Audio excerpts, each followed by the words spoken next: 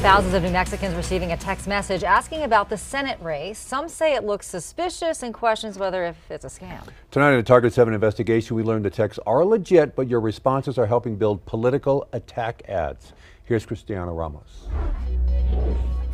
You might be one of the thousands of New Mexicans who got this text. I have not opened it up to check it out. Jerry Griego was one of them. But I heard that they were sending out a survey. The text is trying to get you to take the, quote, short survey on issues important to Albuquerque, and it wants you to click on this link. Some people are reluctant to open the link because they're not sure if it's legitimate or not. KOAT political analyst Brian Sanderoff says the message is legit. So Target 7 decided to open it up to see exactly what, quote, are the issues that are important to Albuquerque.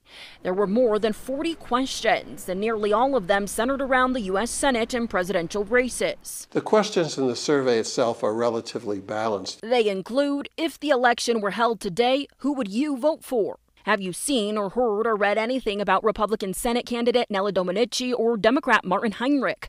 And if you think things in New Mexico are going in the right direction. The survey was on the long side, and you can only hold respondents' attention for so long. Target 7 traced the messages back to this Encino, California company, Dynata.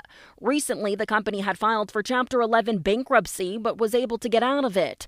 According to the Federal Election Commission, Dynata has received payments from Democrat online fundraising site ActBlue, California Democrat Congressman Kevin Mullen, and 4 years ago, the National Republican Senatorial Committee paid them nearly $80,000 for, quote, polling and survey research. It's clear to me that this survey was commissioned either by one of the Senate candidates or one of the political action committees that supports one of the Senate candidates. The survey also asked people how they feel about negative statements made about each Senate candidate, such as Martin Heinrich voted against a border security measure, and Nela Dominici is Mitch McConnell's hand-picked candidate. So they're reading negative messages about the candidates, seeing which are the most persuasive, and then re-asking who would you vote for to see if the negative messages work. Sanderoff says it's likely you'll never see the results or know who actually hired Dynata. So what's the survey going to be used for? Sanderoff said this.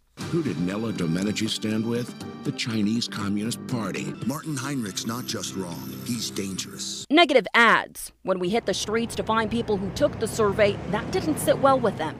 Just a bunch of mudslinging. I wish they would stick to the issues. I wish that they would stick to the facts. Some people we talked to wondered why they got the text and not others. Dynata is a company that provides lists of all types to political organizations and commercial entities. So how did they get your information? Sanderoff says it more than likely came from here, Secretary of State's office.